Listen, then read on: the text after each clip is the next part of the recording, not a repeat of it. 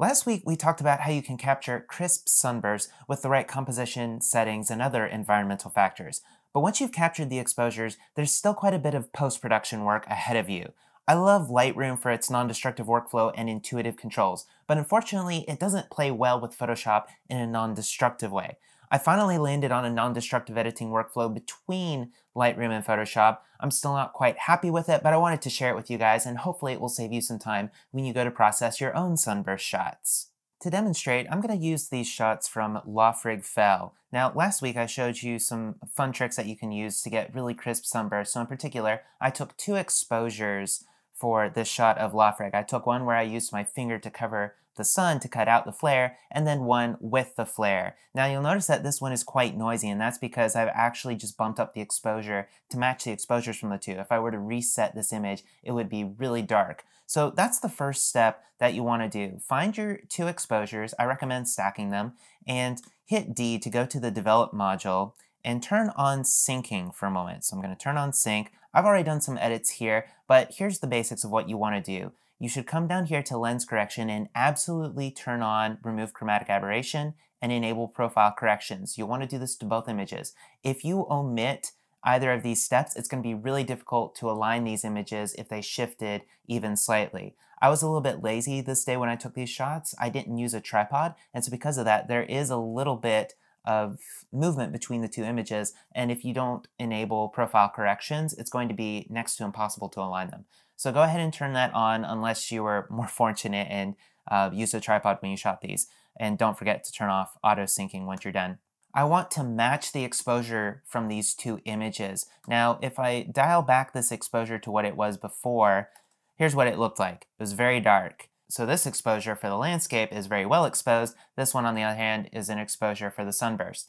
So because of that, there's a huge difference between these two. And what you want to do is get the exposures to look the same. You can either eyeball it or you can do a little bit of math. I'll put a link to an exposure difference calculator that I used to figure out what the difference between these two exposures was based on the settings. In this particular image, it was about 3 stops difference. And so once you do this, you should get two exposures that are about the same. You'll also want to match their white balances exactly. So I got into a process of selecting both images at a time. Whenever I made adjustments to one of these exposures, I'd come over here and click Sync Settings, and I would sync all of the settings except for exposure. Exposure is going to be the one thing that differs between these two.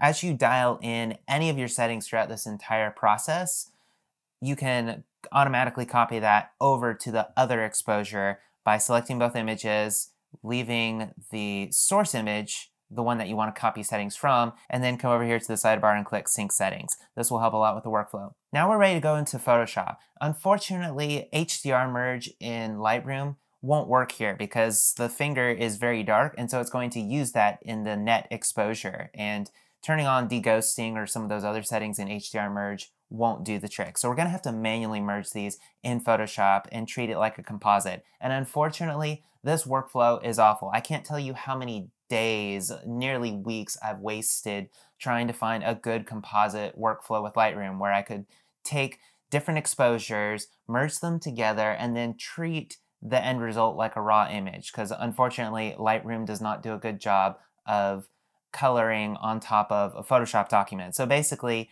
you have to do as much work as you can in Lightroom first and then go into Photoshop, or do the reverse. Do as little as possible in Lightroom and then switch to Photoshop. I wasn't happy with either, so here's an alternate workflow I came up with. You want to right-click on either one of these, actually. You don't need to open up both. I recommend selecting whichever one of these you want to be your base exposure. So imagine when you go to publish this photo, which one of these do you want the settings to apply from? Well, in this case, I think the one where I'm just blocking out the flare, that's going to be my base exposure. And you're going to come down here to Edit In and open as Smart Object in Photoshop. This will take just a minute. And once it opens up, to get a nice round tripping and non-destructive workflow, we need these to be linked smart objects. The way you can tell is down here, this icon next to the thumbnail shows that it's a smart object. Unfortunately, when we make changes to the coloring in Lightroom, those changes are not going to propagate to Photoshop. We would have to manually transfer settings through Adobe Camera Raw, which unfortunately is next to impossible to do you can't transfer settings from Lightroom to Adobe Camera Raw without losing something in the process, namely those local adjustments. The only way that I've found to make this work is to convert this to a linked smart object. So go back to Lightroom. If you hold down, or if you click on this image and get back to Photoshop, just before you let go, hold down the Option key, then let go. Now it's going to open up Adobe Camera Raw. Just hit OK. Don't make any changes here because in the end we're going to make these changes in Lightroom. And unfortunately it's going to be the wrong size, so just make sure that in the View menu you have Snap turned on. That'll make it a little bit easier to make this exactly the same size as the canvas. In my case, it says exactly 24 inches by 16. Perfect. Hit the Return key. Now, notice that the icon for this one is a little bit different. So this is a linked smart object, which means whenever we make changes to the editing in Lightroom, it's going to propagate into Photoshop. Come back here to the initial smart object that Photoshop put in here and just hit the Delete key. Now we need to bring back the other exposure. So come back to Lightroom and we'll do the same thing. Hold and switch back to Photoshop, and then hold down the Option key and you should get this special cursor. We'll drop it in here.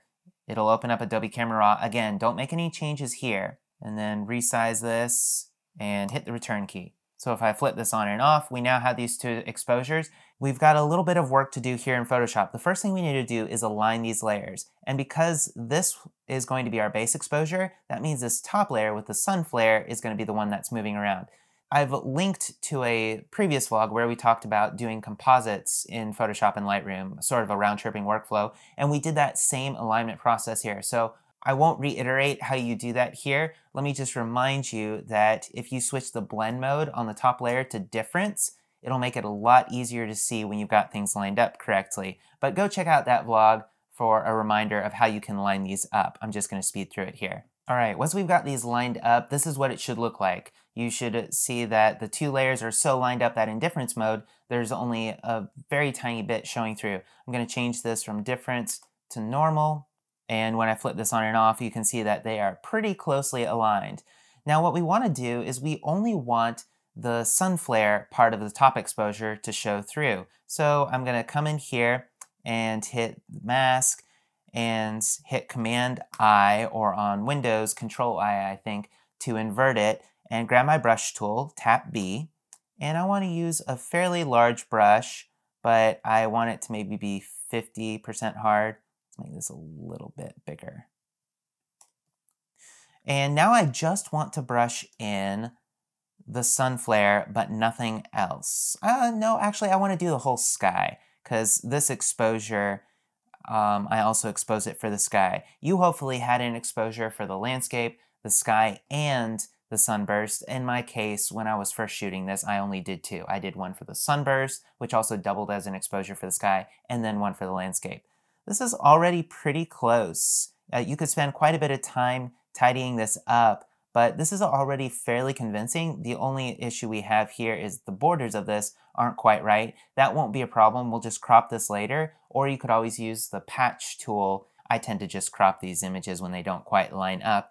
And next time I'll shoot with a tripod, so that way I won't have to do any cropping at all. Now once you've combined these two images together, you probably have a lot of editing left that you need to do, but rather than do it in Photoshop, you can actually do it in Lightroom because we did these as linked smart objects. So if I come back here to Lightroom and make a change to one of these, let's say that I change the white balance to make it a little bit cooler. Maybe I'll change it to 4000. Once I've done that, you can actually hit Command S in Lightroom, and this will save the edits directly to the raw file. Now, I'll be honest, I hate that Lightroom forces me to do this for DNGs, because this means when I have my backup running, it sees this DNG file, which is a raw file, an unprocessed file. It sees it as a completely new file now that I'm saving these edits directly to the file. Normally, you save all those edits directly into Lightroom's catalog and it never touches the raw files, which is great for backups, especially when, like me, you don't always have access to great Wi-Fi to do online backups. Unfortunately, Photoshop can't see edit changes that you've made in the Lightroom catalog. It only sees changes to the source DNG file. So I try not to make this a habit, But when I particularly work with Sunburst or other composites and I really need that non-destructive workflow between Lightroom and Photoshop, I go ahead and hit Command S to save that metadata directly to the file. It doesn't change the raw image, it just updates the processing settings directly in that file. And now when you go to Photoshop, fingers crossed, it'll probably give you an hourglass, and then a few moments later, it'll update. I've found it to be very buggy. Very often I get this completely weird coloring that just doesn't look right at all, and so I often have to double click on that layer, and we'll see that in Adobe Camera Raw the settings have been updated. This image is much cooler than it was before, and when I hit OK, then it will refresh that layer. I think this is just a matter of those layers get out of sync for whatever reason. So it's not a perfect workflow, it's very time consuming, but it can help you have that non-destructive flow. Now, when you've made those changes, don't forget that you can automatically propagate those exact same settings, local settings and everything, to your other exposure. Just click it as well, you hold down Command or hold down Shift, and then come over here to the side and click Sync Settings. Again, you want to sync everything except the exposure. The exposure is the only thing that's going to be different between those. I need to hit Command S back in Lightroom first to save these edits back to the DNGs. If I come back to Photoshop and give it a moment, hopefully it should reload without too much trouble. All right, that looks good. When you're doing this kind of round-tripping workflow, the reason we do it is you want to be able to edit these raw images in Lightroom, maybe where you're most comfortable, and also where you have access to all this dynamic range, but you need to combine them into a single image, and unfortunately Lightroom's HDR merge won't do the trick here, so you've got to go into Photoshop, merge these into a composite, but by turning these into linked smart objects instead of just regular smart objects, all the changes that we make here in Lightroom, once we hit Command S, will be reflected in the Photoshop document, which also has the nice benefit of giving us an overall smaller Photoshop document. So a bit of a pain, but if you want that non-destructive workflow, that's the only way I've found. If you know of a better way to do this non-destructive flow between Lightroom and Photoshop, please share it in the comments, share it in YouTube, and maybe I'll be able to give it a shout out next time we do another composite tutorial. But until then, I hope this was useful. Hope that saves you some time and helps you create some really glorious, crisp sunbursts on your next landscape photography shoot. Make sure to subscribe to the channel to keep up to date with the latest on-location vlogs, digital nomad tips, and landscape photography tutorials.